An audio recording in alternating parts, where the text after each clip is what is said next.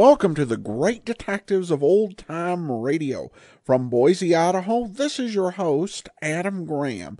If you have a comment, email it to me, box13@greatdetectives.net. Follow us on Twitter at Radio Detectives and become one of our friends on Facebook, facebook.com/Radio Detectives. Before we do get started, I do want to encourage you, as you begin your Christmas shopping, remember store.greatdetectives.net. I have 5 paperback books out. They'll make great Christmas presents for fans of detective fiction with Slime Incorporated, and also my superhero comedy novels, Tales of the Dim Night, Fly Another Day, Powerhouse Hard Pressed, and Ultimate Midlife Crisis. And you can pick those up at store.greatdetectives.net. Well, now it's time for today's episode of Nick Carter, and I've got a very special announcement. I've reviewed the latest OTRR certified release, and we have 3 additional episodes of Nick Carter, 2 of which we're going to go ahead and go back in time a bit. The first time, way back more than a couple years, to June of 1946. The original air date on this one is June the 25th of 1946, and the title is The Case of the Missing Alarm Clock.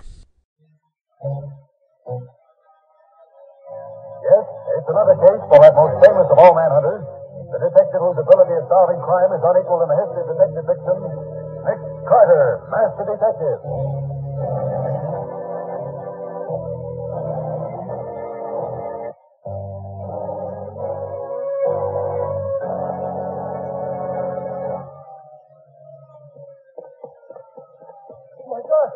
Oh, my God. Gotta get Mr. Taylor down here. I wonder how it's done. I don't know, it was awesome. Sudden, too. Where is it? Come on, Mr. Taylor. There's got to be something. What is it? Let me speak to Mr. Taylor, quick. Where is he? When's he coming in? I wouldn't know. Any message? Hey, yes. Tell him the warehouse is on fire. Tell him to get hold of Mr. Everson and get down here at once. Did you say Mr. Emerson? Yes. Get the boat down here at once. The warehouse is burning up.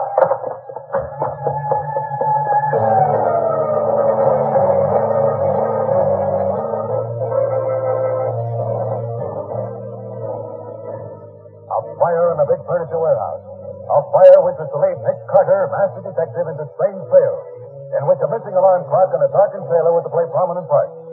Follow Nick Carter as he solves the case of a missing alarm clock.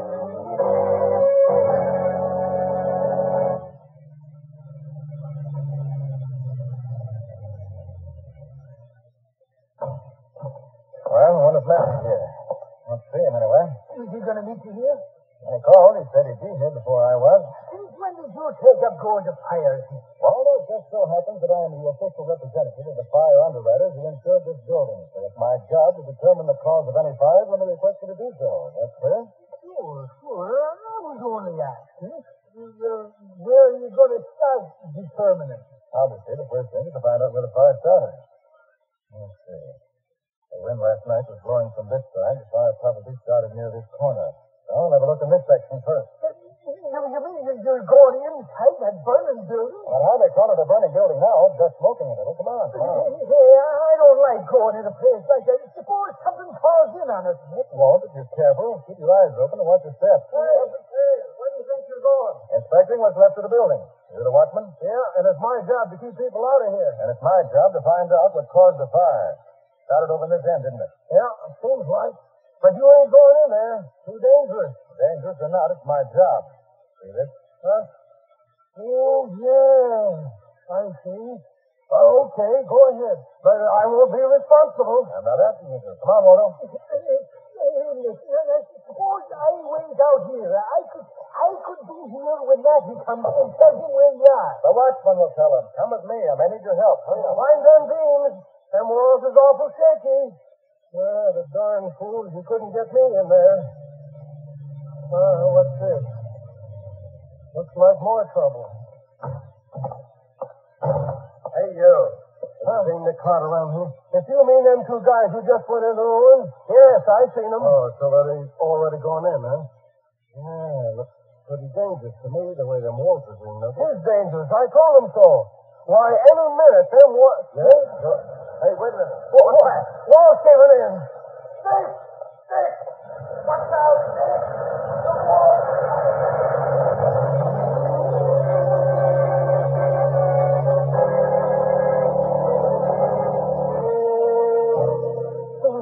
Oh, come on, Wilson. Don't just sit there mooning. We got to get him out of there. It ain't no use. They're going ashore. I told them to Talk one of you won't help me. I'll do it myself. They may be still alive. Right, Matty, we're very much alive. For the love of Pete, how did you get out of there? I saw it coming. Able to get out the other side. It sounds easy the way Nick tells it, but it wasn't as easy as that. It wasn't very difficult. We had plenty of water. Look, did you find anything while you were there, Nick? I found this alarm clock.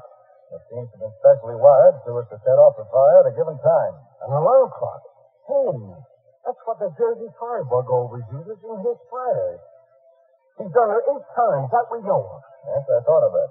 Now, did you have any of the clocks that were found after those other fires? We sure do, Nick.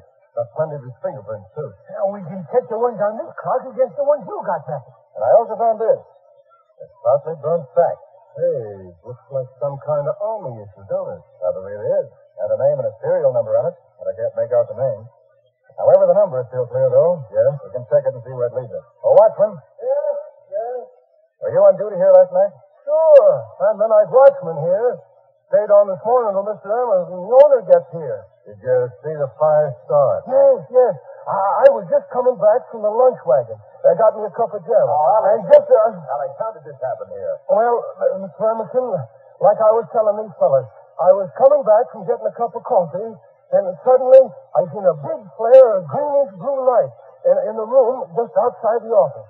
And before I could turn around, the whole place was ablaze. The office was in this corner, wasn't it? That's right. Now, who are these men, Alex? I'm Sergeant Matheson, City Police. This is Nick Carter, investigator for the insurance company. Well, I'm Walter Emerson, owner of the warehouse. You say you saw an explosion, Alex? Kind of like that, but there wasn't so much noise, like an explosion. I don't understand. There was nothing in there to explode. Whatever exploded was planted there for that purpose, Mr. Emerson. This fire was no accident. It was set. But why? There was nothing here but furniture. Who would want to destroy that? A pyromaniac doesn't care what burns as long as something does. I understand that you were fully insured. Oh, yes, completely. Was the warehouse full, Mr. Emerson? Very full indeed, Sergeant. The housing shortage has prevented many families from taking their furniture out, even though they want to. Yeah. Oh, by the way, Alex, have you seen Mr. Taylor? No, sir, I haven't. Queer. He called me about an hour ago and said he'd meet me here.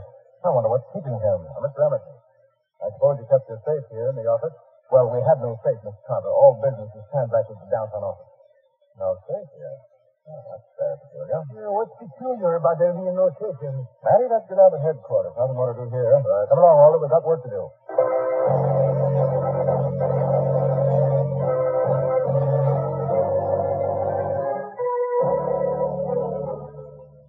I don't know that it has anything to do with it, Patsy. I just want you to find out who has the serial number I just gave you, his name and present address and where he works. If you can get it. Okay, Nick, I'll get at it right away. Oh, when will you be back in the office? As soon as I get through here at headquarters. Bye. Hey, Nick, why were you so surprised that there was no safe in the warehouse office, huh? Matty, have you forgotten?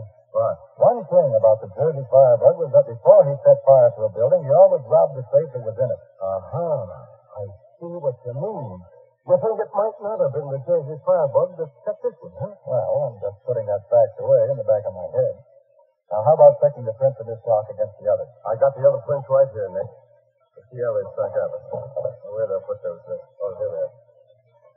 Now then, where's the clock you found? Here it is.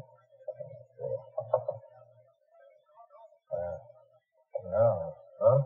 They're not the same. Well, that don't prove the Jersey firebug didn't do it, Nick. No, of course not. Matty, you got one of the clocks you found at the other fires? Well, there's one at the 48th Street station. They took it up there to make some tests on it. Want me to have it sent down, Nick? Yeah. I'd like to have this clock checked against the others to see if the system of wiring is the same. But isn't we may find that this fire was set by someone trying to make us think the Jersey firebug did it. Yeah, but look, Nick. None of the newspapers have ever carried anything about how that fella set his fire. That part of it was always kept secret. So he wouldn't know that we had information about it. Now, you better check the clocks just the same.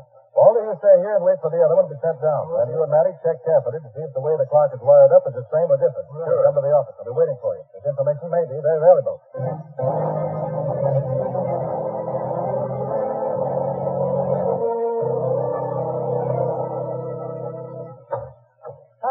Hi, Nick. How's business? Ah, business must be dull with you, no matter how it is with me. How do you mean, Nick? Never saw you reading a mystery magazine before. Oh, that. I picked it up in the drugstore this morning when I stopped in for my coffee. And life seemed a little bit dull around here this morning. I was just looking through it.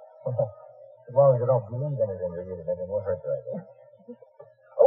Did you find anything interesting at the fire, Nick? Oh, well, no. Might be the work of the Jersey firebug, since an alarm clock was used to set it off. The Jersey firebug? Yes. Why the surprise? Well, there's an article in this magazine I'm reading on him and all the fires he set. Huh? One of the series on pyromaniacs, apparently. That's so. Does it explain that system he used? Well, sure. You see? Diagrams and descriptions. Tells all about the clock. Or does it show how the clock was hooked up? Oh, well, not in detail, no. Just says it was used to set off the fire. Or does it mention the fact that he always robbed the safe first? No. Did he? Well, someone should have read that article and tried to imitate the Jersey ink anyway, without knowing about that stuff. Did you find out to whom the Army serial number belongs? Oh. After considerable telephoning around and getting shunted from one person to another, I finally got what she wanted. She's Charles J. Heston, let out a couple of months ago on a medical discharge. Anxiety neurosis, they told me. I checked the USCS, but they have no record of his having any job. Found any address for him? Well, the only address they had was the Sunset Trailer Camp out on Long Island. Nick, if you were discharged because of anxiety neurosis, you must be the kind of man who would set fires and things. Oh, Patsy, you ought to know better than that. But Nick, if... Patsy, when they discharge a man from the Army because of a neurosis, it doesn't mean he's cracked up or crazy. An anxiety neurosis is like overwork, run down. Boy, he's undoubtedly perfectly sane. Too many people, just as you did now, think a man with a medical discharge is nuts and refuse to have anything to do with him. All he really needs is a little chance to pull himself together again. Be just the same as you or I. Oh, but Nick, this clue you found at the fire seems to lead directly to him. Well, even if it did, Patsy, it has nothing to do with it having a medical discharge. No war angle to this whatsoever. And who's never been in the Army become firefighter. Oh, I'm sorry, Nick. I guess I just didn't think. Yeah, just like a lot of other people. Oh, I'm not trying to be tough with you about this, Patsy, but it's just that... Hi, Nick. Well, how are you, Patsy? Well, hi, Waldo. From the look on your face, you must have some news. What'd you find, Waldo? You were right, Nick. The clock we found at the warehouse is picked up altogether different from the one Matty had. Not the same at all. Oh. Different wiring, no space to crack, and an article in a magazine telling how to keep that. I'd say it all adds up to let the Jersey firebug out completely. In which case, we better be on our way to the Sunset Trailer Camp to have a talk with Charles J. Hackam.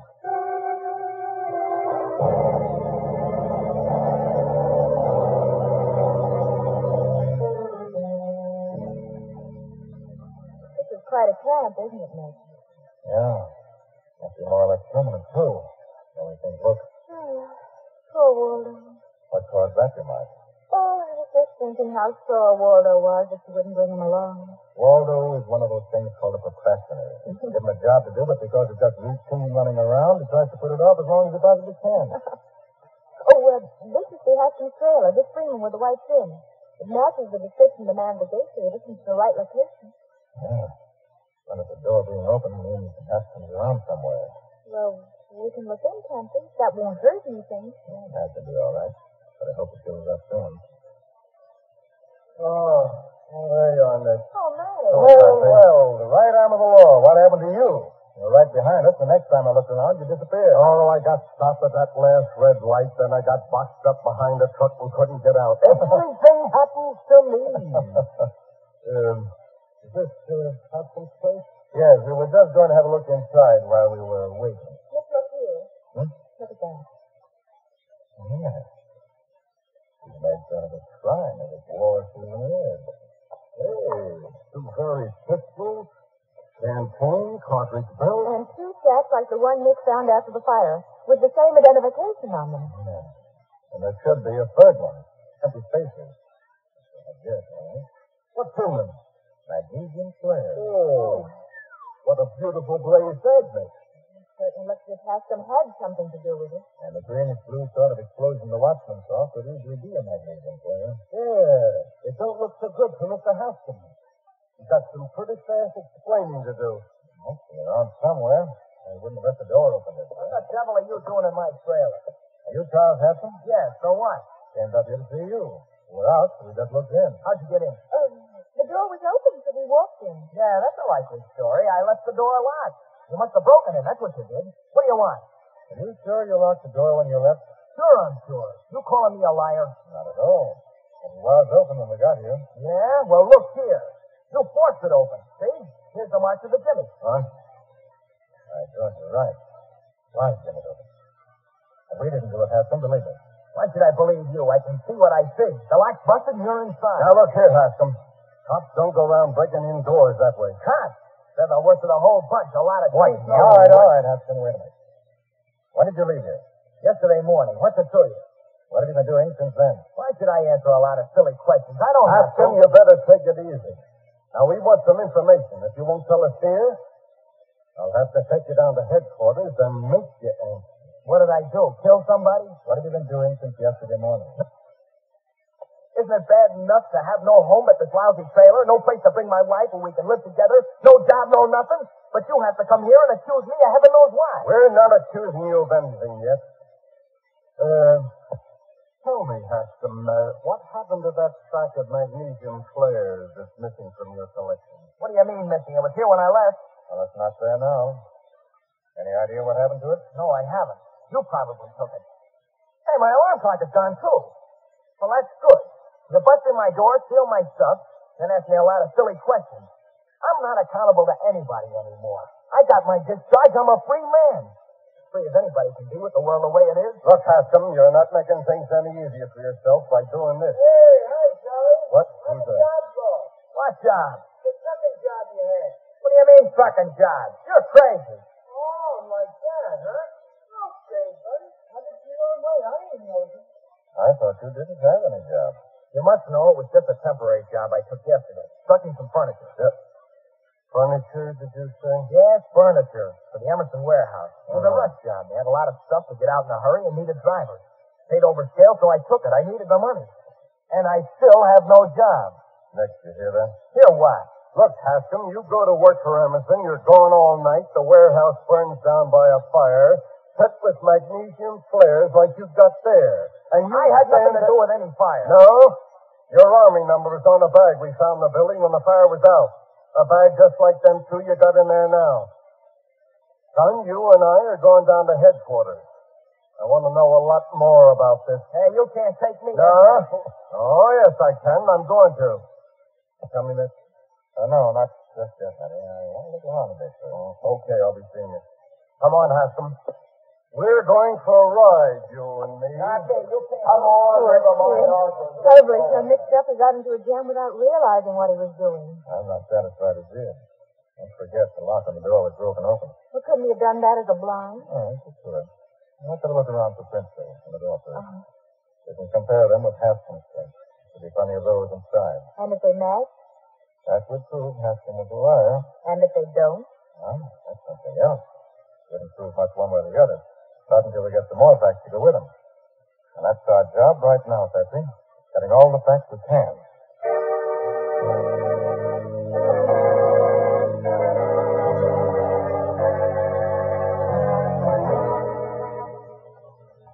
So the prince didn't match.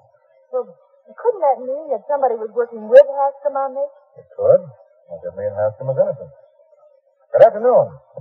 You the owner of this camp? Yeah, sure am. But we're full up right now. See? Glad to hear it. And I just want some information. Oh, sure. Glad to tell you what I can. See? You know Charlie Haskell, don't you? Oh, sure. Yeah. Nice young fella. He didn't have a chip on his shoulder all the time. Not a very sociable fellow, I should imagine. Sure ain't. Does he have any friends in the camp here? Sure don't. I've seen him talk to the young couple living beside him, but that's all. See? I suppose you know most of the people in this camp. Oh, sure. There ain't no chances just now, account of the housing shortage. Uh-huh. All nice people? Oh, sure. All except the guy got the tail of the other side of Haskell. Don't like him. He don't live there, just uses it as a kind of office. Office? What kind? I don't know. But there's always a lot of queer-looking men running in out there every night. At least I could get rid of them, but found no good reason. See? Well, what's the name of the man who lives there? Terry Jones. William Jones. That's not a funny name. I'll look my house. Sounds like it all right. Jones home now? No, never there during the day, only at night. Okay, thanks for your trouble. So long. So long, mister. Glad to help you. We, calling at the Jones trailer? We are, Patsy, immediately. Before Mr. Jones gets back, I hope.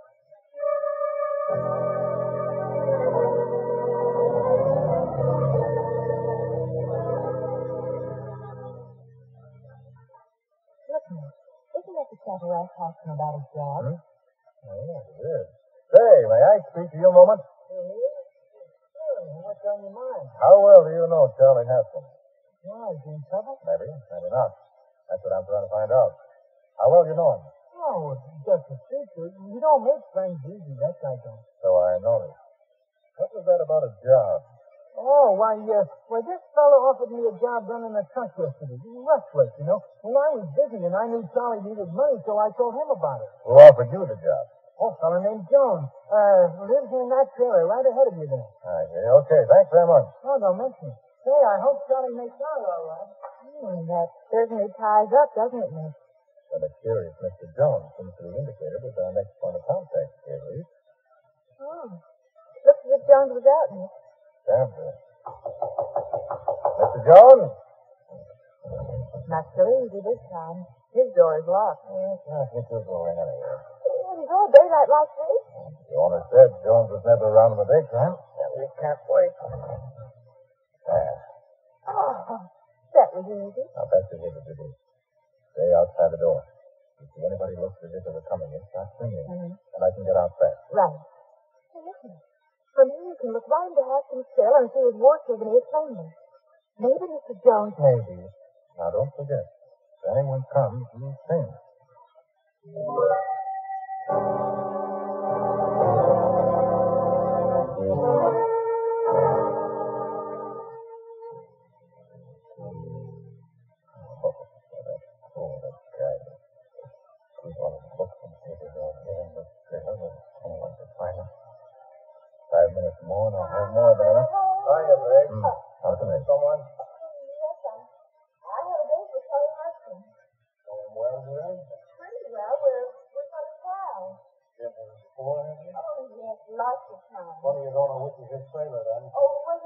What's going on here anyway?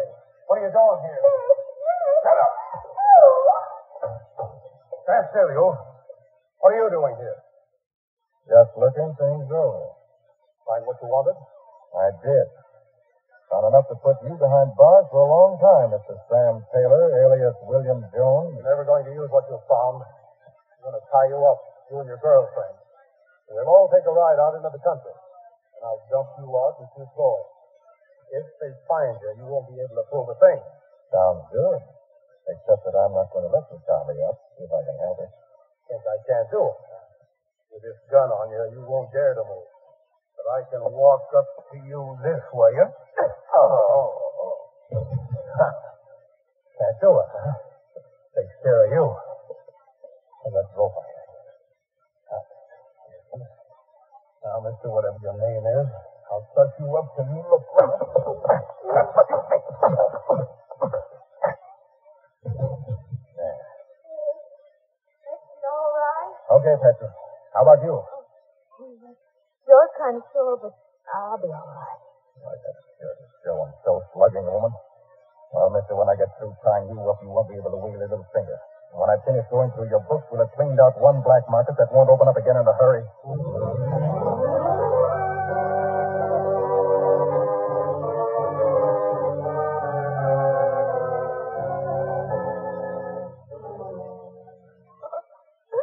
You look awfully funny, Nick, with that black eye.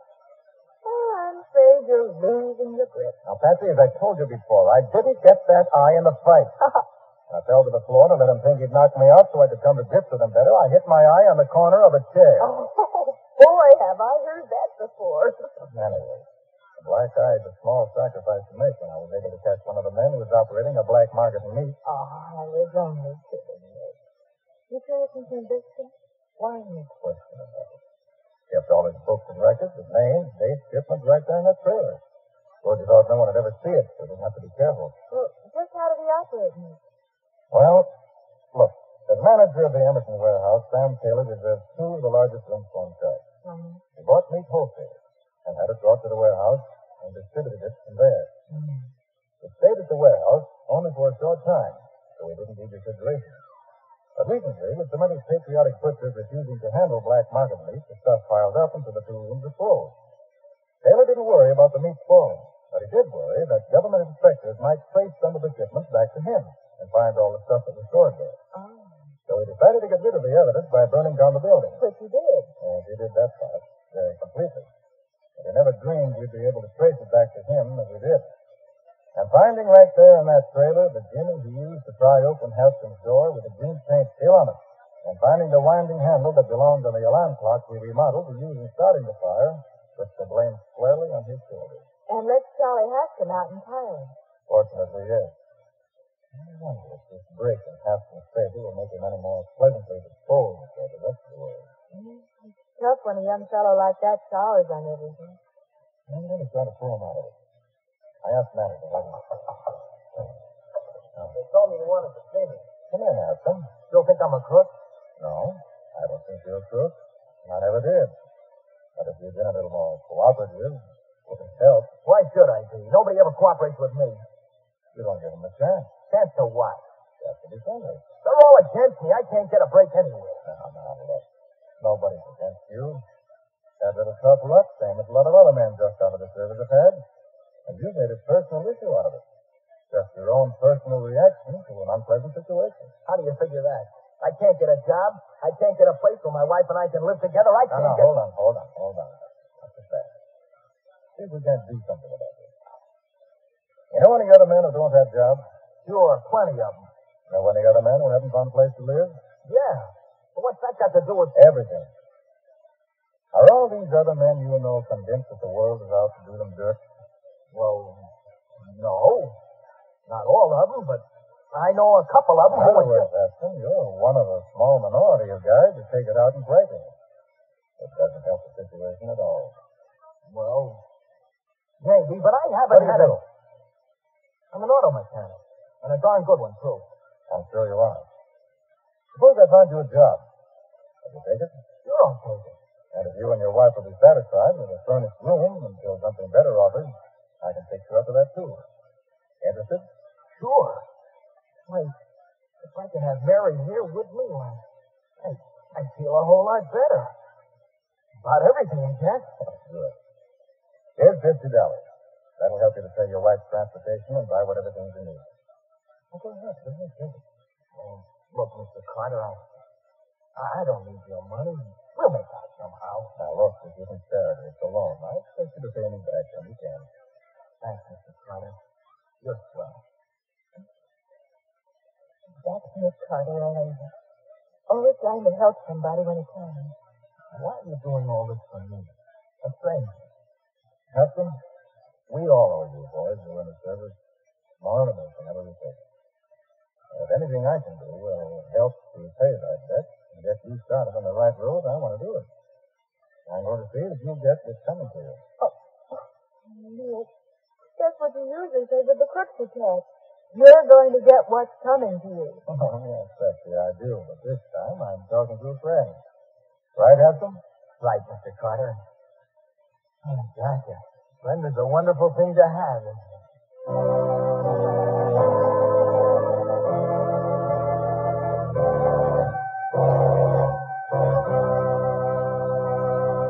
Well, Nick, how about letting us in on your story for next week? Glad to do it, Phil. My story includes the list of the diamonds stolen from Mrs. Larkin's safe, the scent of a pointed shoe in the garden, the telephone number that refused to answer, and the place where diamonds are worth more than anywhere else in the world. And there was excitement, too. When our plane dropped down through the fog trying to locate that ship at sea, I was sure my last hour had come. Clues and excitement, eh? Sounds like a good combination. What's the name of the story, Nick? I call it The Case of the Unwilling Criminal.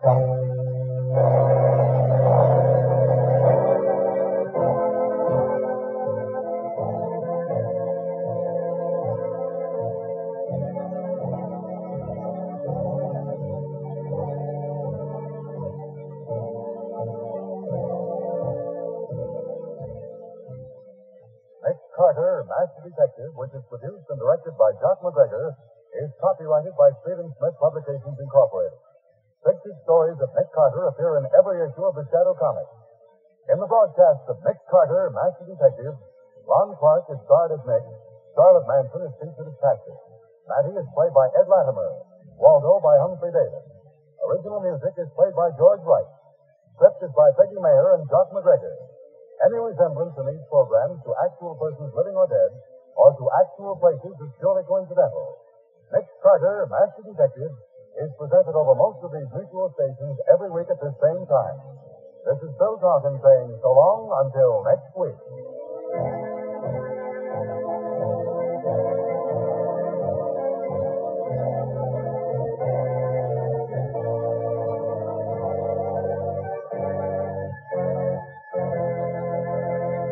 This program was heard in Canada through the facilities of the Canadian Broadcasting Corporation. This is the Mutual Broadcasting System.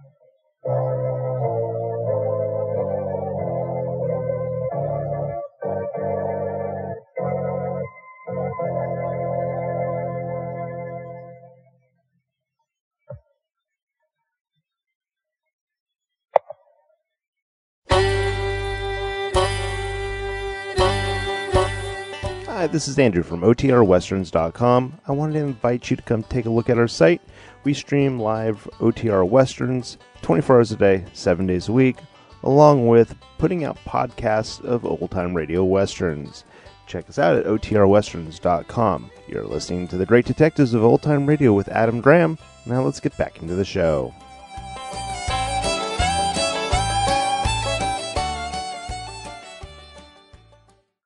Welcome back. Well, a very interesting episode, and dealt with a serious problem at the time. And that was the challenge faced by many return veterans who had discharged with some sort of a problem, particularly mental health issues. Could often be looked down upon. In many ways, this was a precursor to a lot of what we deal with and now define as post-traumatic stress disorder. So an early attempt to understand this and to, treat it with some respect and actual understanding, opposed to going off in some sort of unfair assumptions, which many people tended to do. And this was not the only effort in entertainment to have some sort of understanding about this. Superman was in the newspapers as a Sunday feature as well as a daily feature, and several weeks of the Superman Sunday feature were dedicated to a soldier who had to return due to what they were termed as combat fatigue, and how Superman had to work with the man's family to get them to understand that it was not because he was cowardly or especially weak. So there was definitely these pushes to get some understanding and fairness for people who had served their country and suffered as a result of it. And of course, the problem of this being June 1946, less than a year after VJ Day, and housing and jobs were both problems in the post-war world, in a especially acute way that this episode highlights. So I'm glad this episode was rediscovered. I wish it had been in better shape, but it's interesting from a historical perspective because it highlights so much of what was going on in that post-war era, and probably in a way that Nick Carter really didn't focus on the war, even when we have so many episodes that were actually from the mid-war era. All right, well, now we turn to listener comments and feedback. Now, we do turn to listener comments and feedback, and Natalie has a comment regarding the episode, The Case of the Homely Bride. She writes, "What an outdated view of women. Wow. That statement at the beginning, how she'd likely never marry in spite of her father's wealth, blew me away. Otherwise, it was a good episode." I will say, and certainly I guess it's a bit of a contrast because, on one hand, you have a show that have very forward-thinking message about veterans and people suffering in combat, but you'll find in a lot of the old-time radio that there is an attitude towards women who are considered to be less attractive in a lot of radio shows, certainly not just Nick Carter. There's a show I really like, Life with Luigi, which generally has a very sweet, natured take on the world. But one of the key plot points of the story is how Luigi wants to avoid marrying Pasquale's daughter, Rosa. And each episode, they just rip poor Rosa's appearance. But that is one of those things that you do encounter. I've said a few times that when you listen to these shows, it's almost like being a guest in another time. And there are certainly positives and negatives to that. But thanks so much for the comment, Natalie. And that will actually do it for today. Join us back here tomorrow for yours truly, Johnny Dollar. And then next Thursday, another episode of Nick Carter. In the meantime, send your comments to box13 at greatdetectives.net. Follow us on Twitter at Radio